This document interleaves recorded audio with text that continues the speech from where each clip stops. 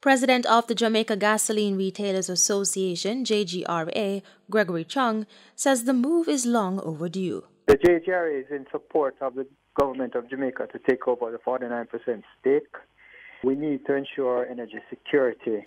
Our Auditor General report stated that the refinery is badly in need of upgrading, and so we need to do this.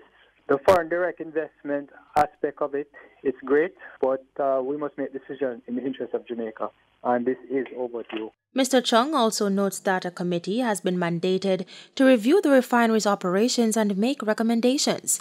He says full control of the refinery will allow the government to be able to make the necessary changes recommended. You can see that there is certain red tape in doing business when you have partners that have sanctions with the U.S. government. So that is also, definitely a drawback, and we need to move forward.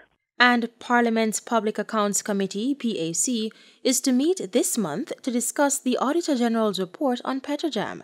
This was disclosed on Tuesday by Leader of Government Business in the House of Representatives, Carl Samuda.